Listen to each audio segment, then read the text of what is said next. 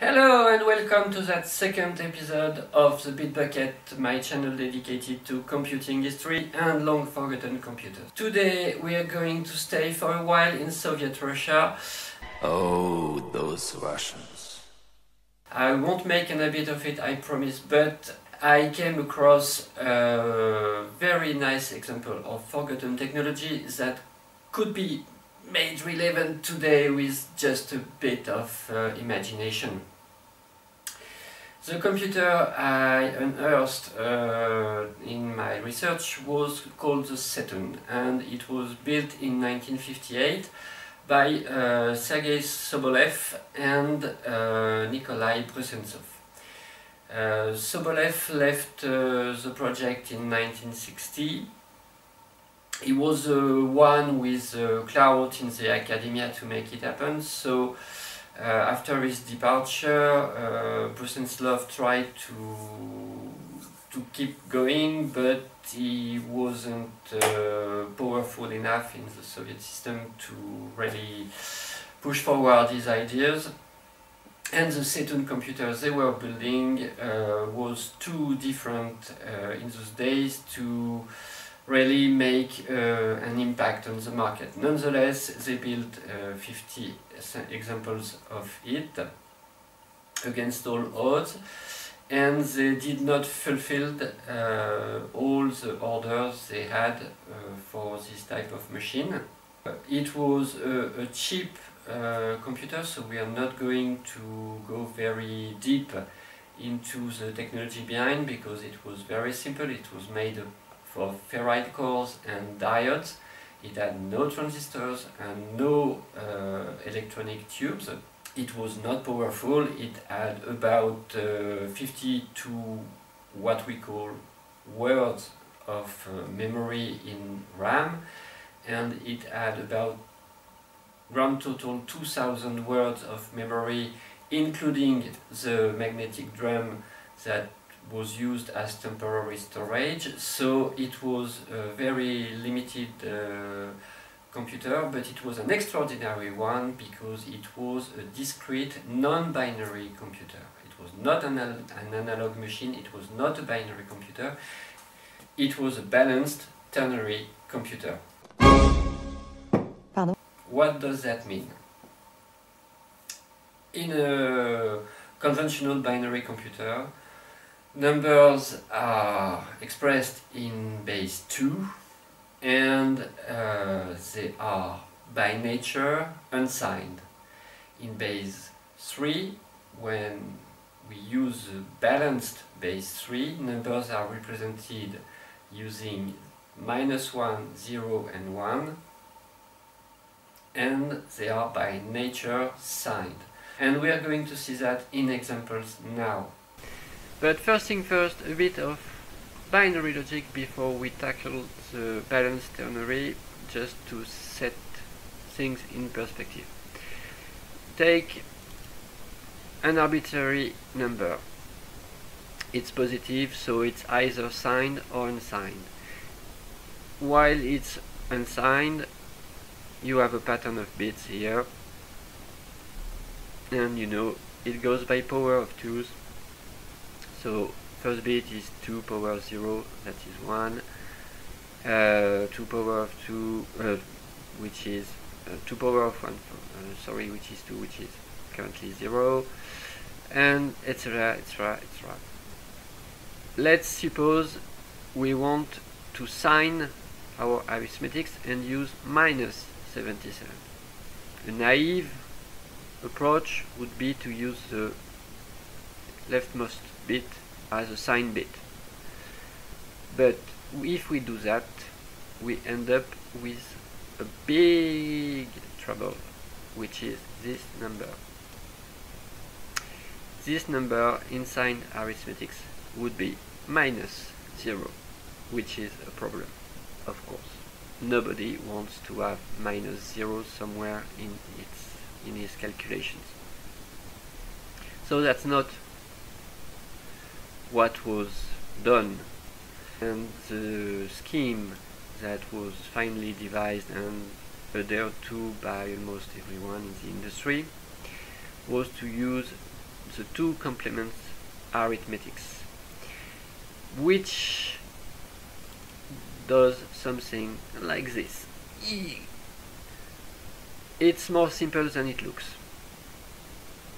You simply flip all the bits and you add 1. See, flipping all the bits, so this one should be 0, but you add 1, it's 1. What does it do? Well, it's for instance, say you want to add 7. It works. It's still minus 70. So it's a good system for addition, and it's a good system for subtraction. It gives proper results. There is no double zero problem, not plus 0 and minus 0. It's much more simple. But it comes with a price. And the price is here. What you do when you're programming is basically computing things together and testing the result to know where to go next in the program and jump to that place. And then this is hidden in most high-level languages, but in assembly you see that there are an enormous amount of jump instructions, and a good third of these instructions are reserved for signed or unsigned arithmetics, and basically they do the same thing, but they don't test the same flag registers. So it's easy to imagine that if we had a naturally signed system, we could do away with 1/3 of the complexity of the branch part of the processor, but we could do away with the complexity of the multiplication, we could do away with the complexity of the division, and etc, etc, etc. There is an enormous number of instructions and electronical circuits on the die of the microprocessor which are reserved to faking assigned arithmetics out of a binary system that is totally unsigned. So this is where we arrived at the ternary system, which is signed by default and which is very powerful. Let me show you. The basic unit of ternary, is the treat. The value of the treat is either 1, 0 or -1, usually represented by plus 0 minus. Treats are grouped in Trytes, and the Tryte is 6 treats. So again, like we've seen in binary, we go by power of 3, not 2 of course, but 3. So 3, 0, 3, 1, 3, 2, 3, 3, 3, 4, 3, 5. This one is 1, this one is 3, this one is 9, 27, 81, 243.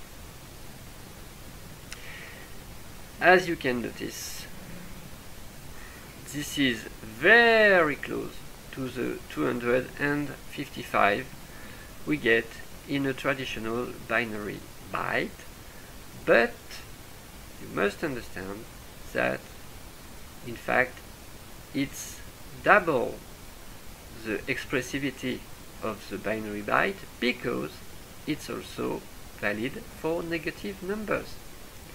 So the range is minus 243 upwards to 43.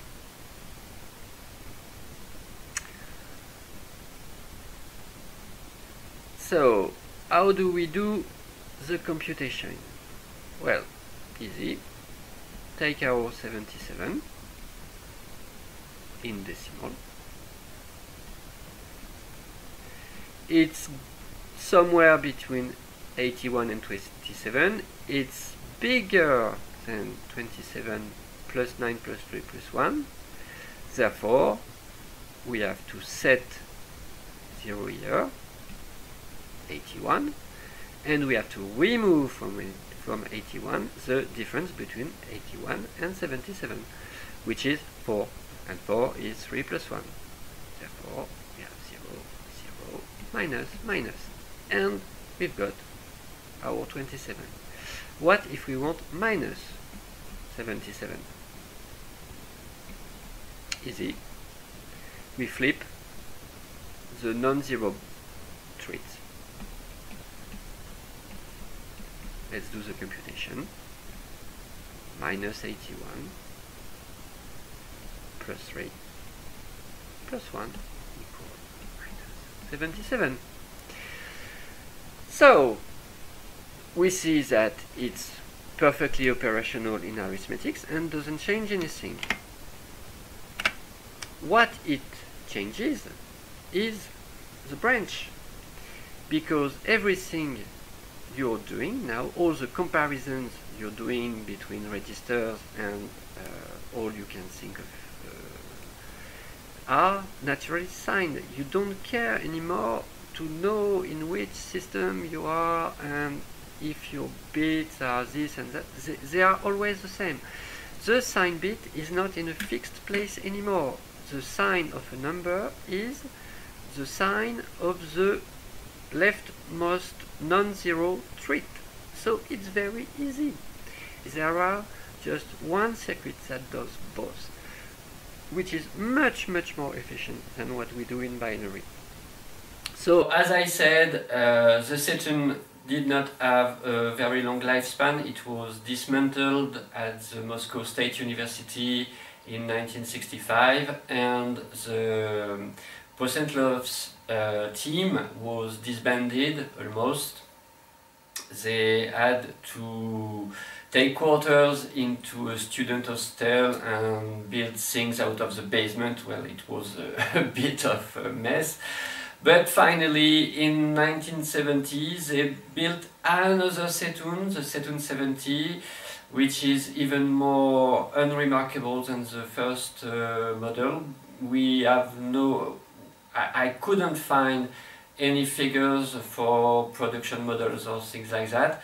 It is said to have been the base for the Navastnik system, which was a computer-aided learning system for students. And that was the end of the ternary computing as we know it. So there really isn't much to say about the hardware, but the software gave an offspring, which was a computing language called DSSP. The DSSP is a close cousin to the Forth language. It looks very much the same, it uses reverse Polish notation, and it has been updated again until the late 90s. I have no further information.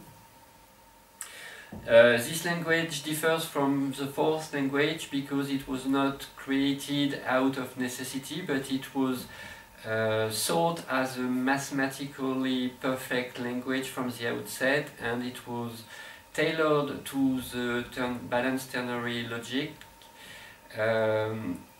When the Setun could not support it anymore because there was no hardware to run it on the metal, the DSSP language embedded a kind of virtual machine, which is the closest way you can today run a ternary computer on that virtual machine, which basically emulates a full Setun 70 inside your own PC.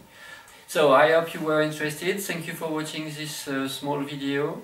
I hope you liked it. If you liked it, please give me a little blue thumbs. It's always pleasant.